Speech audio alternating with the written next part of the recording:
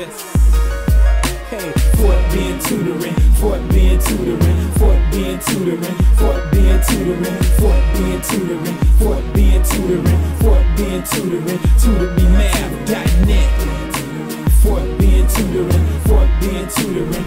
Ladies and gentlemen, this is Mr. Witt with Fort Bend Tutoring, and today's lesson is going to be about finding the least common denominator, or you can even say finding the lowest common multiple, because it's the same thing. Finding the lowest common multiple and finding the least common denominator is the same process. Why is it something different? Because one, you're dealing with a fraction, the other one, you just need the multiple for God knows what, but it's the same process. So let's not get stressed out about it. I'm going to show you a couple of ways to find this, okay? First of all, let's say that I'm trying to find the LCM or the LCD. Let's say I'm trying to find either, okay, for 9 and 15. Well, one way to go about doing that is to look at the multiples of 9. The multiples of 9 are 9, 18, 27, 36, 45, 54. Oh, that's an ugly 4. I hate that 4. 54, on and on and on, right? If I look at the multiples for 15, that's going to be 15, 30, 45, 60, 75, 90, on and on. So what we're looking for, whether it be the least common denominator or the lowest common multiple, you're looking for the first number that they have in common within their multiples. So if you look at 9 and 15 and their multiples, the first number that they have in common is, where is it? 45. There it is. So that's the LCD or the LCM, depending on your need. Okay, so I'm just going to say least common denominator or LCD for the rest of this video, but just know that it's the same process to find the lowest common multiple or least common multiple. Depending on your book, they say either way. Okay, so yeah, that's it. That's it. So LCD, that's going to equal to 45. Done. I'm going to put a red box around this because that's what I like. All right, so there we go. So 45 was the first multiple that 9 and 15 had in common. That's the same process that you use to find the lowest common denominator. And once again, you can also use it to find the least common multiple. Both things, same process. Okay, here's the other way I wanted to show you. And the other method I use the majority of the time. So I will actually be using it the majority of the time in this video, by the way. And that is to use the prime factorizations using the factor tree, okay? So the prime factorization of 9 is 3 times 3. And the prime factorization of 15 is 3 times 5. So what you want to do when using this process is you want to first of all list your prime numbers. So I have 3 times 3. For 15, I have 3 times 5. The LCD or LCM, depending on what you need it for, requires that you take for each factor the highest amount of times that it occurs in one factorization. So looking at the factor 3, it occurred twice in the first factorization, the factorization for 9. In 15, 3 occurred only once. So I'm going to take the highest amount that it occurred in one factorization. So I'm going to take 2 3s. That's what I need. 3 times 3. I don't need the third one. I only need the highest amount that occurs in a factorization. Then the factor 5 only occurs one time. So I only need 1 5. From there, you're going to multiply this out. 3 times 3 is 9, and then 9 times 5 is going to give me 45, which is my answer. This works every time. All right? And also, it's more practical because if you look here, what if our multiple would have occurred way out here somewhere? I mean, sometimes, how long must you go to find this multiple? Exactly, right? So I'm going to appreciate the fact that this can cut down a lot of time, a lot of writing, a lot of multiplying in order to find that lowest common denominator, that least common denominator that I am looking for. Okay? So there you go, ladies and gentlemen. That's problem number 1. Let's check out problem number 2. In problem number 2, we have 20 and 40. All right. If I were going to look at the multiples of 20, I have 20, 40, 60, 80, 100, on and on and on, right? And then looking at the multiples of 40, I have 40, 80, 120, 160, on and on and on. So the first multiple that both 20 and 40 have in common is going to be 40. That's it. Therefore, the lowest common multiple, or the LCD, if you're looking for that, is going to be 40. Done. Now, I do want to inform you that there is a shortcut to this particular problem, and that is anytime your smaller numbers will go evenly into the larger ones, use the largest number. That's all you have to do. For instance, since 20 goes evenly into 40, in other words, 40 can be divided by 20, you only have to use the largest number. Yeah. Or you can look at it as ignoring the 20. So since 20 goes evenly into 40, ignore the 20, just use 40 and you're done. That's it. That works every time. So anytime you're looking for the lowest common multiple or the least common multiple or the least common denominator for a list of numbers, a string of numbers, any of those smaller numbers that go evenly into a larger number, ignore them. All right? They're going to automatically be a part of the answer, so you don't even have to worry about it. Okay? So there you go. That's 40 for that particular problem, that method. Then, looking at your prime factorization. The prime factors for 20 are going to be the following. Well, let's look and see. If I use a factor tree, this would be 2 times 10. I can break up 10 into 2 times 5. So therefore, 2 times 2 times 5 is going to be the prime factorization of 20. If I break up 40, I'm going to use 5 times 8. Bring down my 5. 8 breaks up into 2 times 4. Bring down the 5, bring down the 2, break up the 4 into 2 times 2. Listing these factors side by side, I have 20 made up of 2 times 2 times 5. I have 40 made up of 2 times 2 times 2 times 5. And my LCD, or LCM, will contain the following.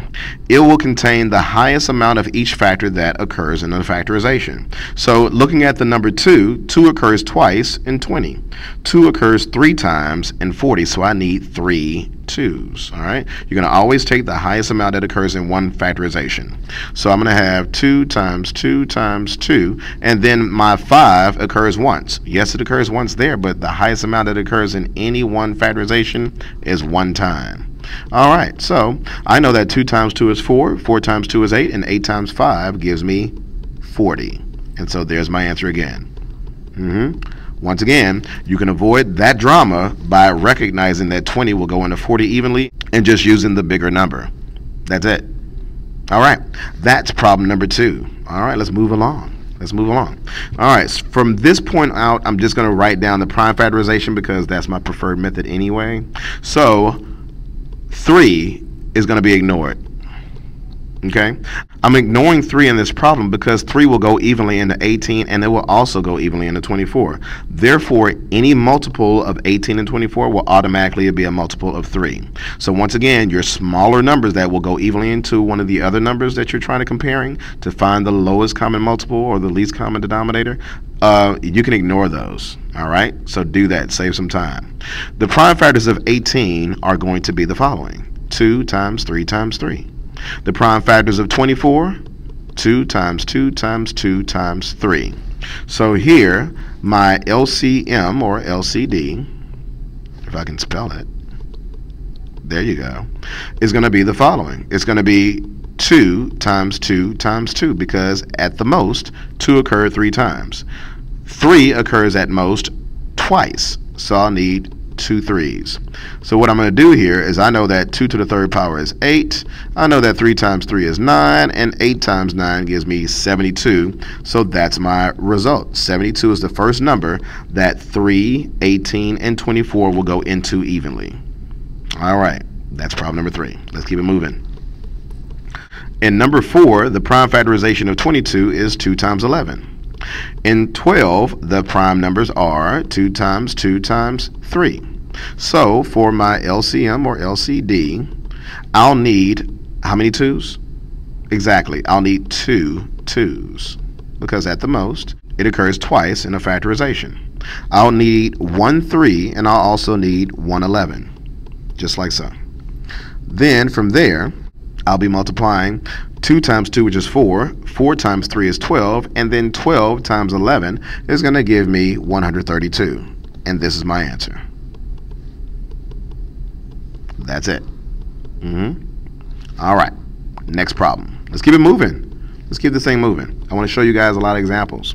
So looking at number 5, we have some algebra variables involved, right?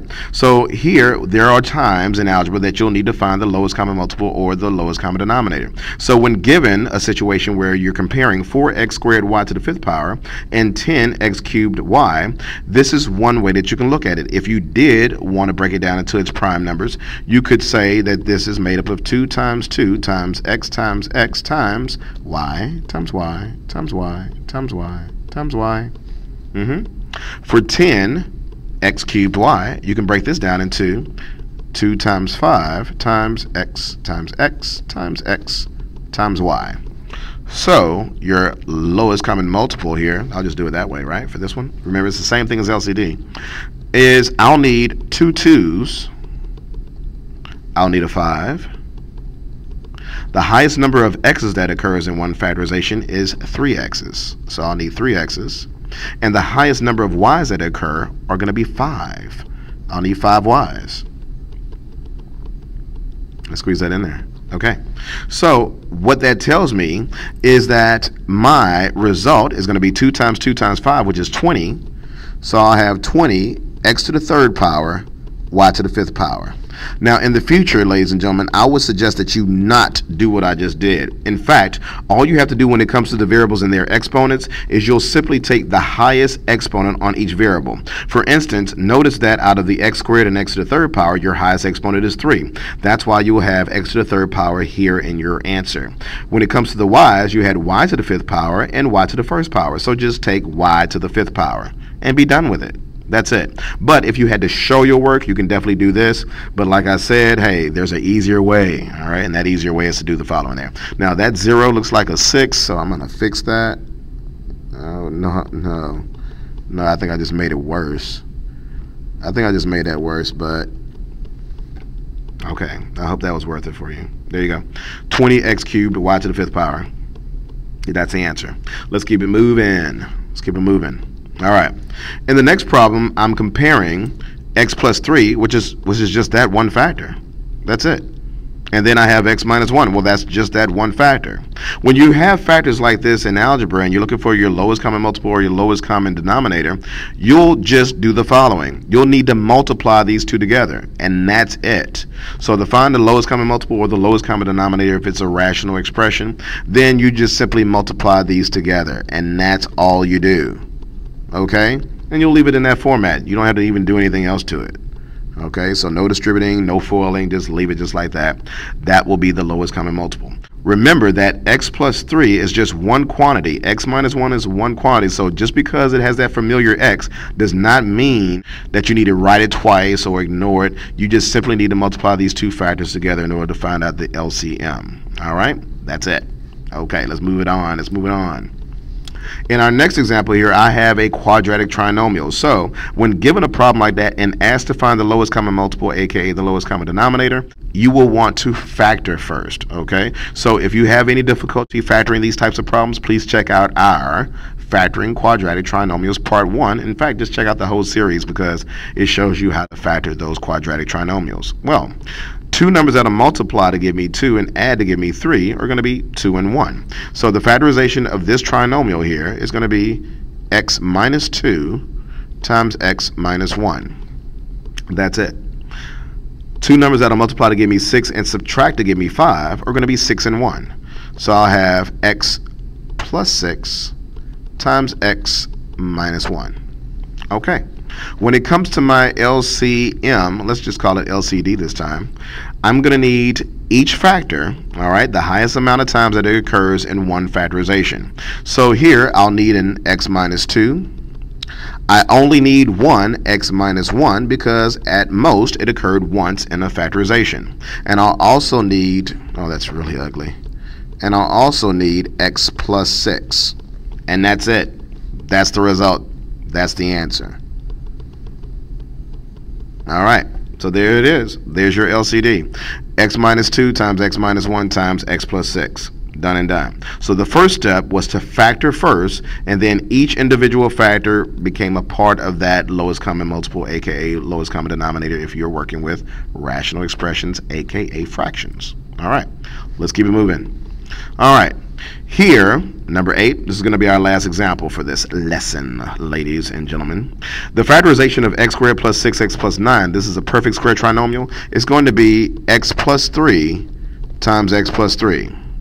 In other words, two numbers that are multiplied to give me 9 and add to give me 6, 3 and 3. Then when I look at 15, two numbers that are multiplied to give me 15 in the second expression and add to give me 8 are going to be 5 and 3. So I'll have x plus 5 times x plus 3.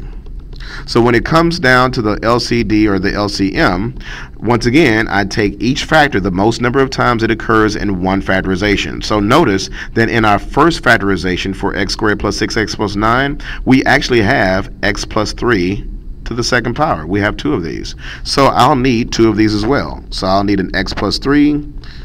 Oh, that's an ugly 3. All right, much better. I'll have x plus 3 times x plus 3. I needed both of those. And then I'll also need an x plus 5 because it occurs once in the second factorization. Now, I won't leave my LCD like this in this format because we can write it in exponential form. We can simplify it a bit further. So not necessarily multiplying it, but rewriting it. I'm going to write this as x plus 3 squared times x plus 5. All right.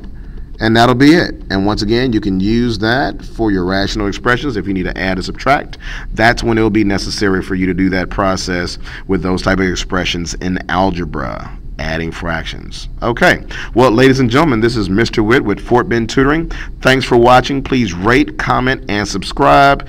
And ladies and gentlemen, if you're on Facebook, go ahead and like our Facebook page. We would really appreciate it. Okay? So thanks a lot. Peace. So what you waiting on? Everything is online. Just hit the website. They even got FaceTime. Subscribe to the YouTube. Request the video. Watch your math skills go from alright to incredible. They got math, got algebra, got geometry. Pre-cal calculus, can't forget trigonometry.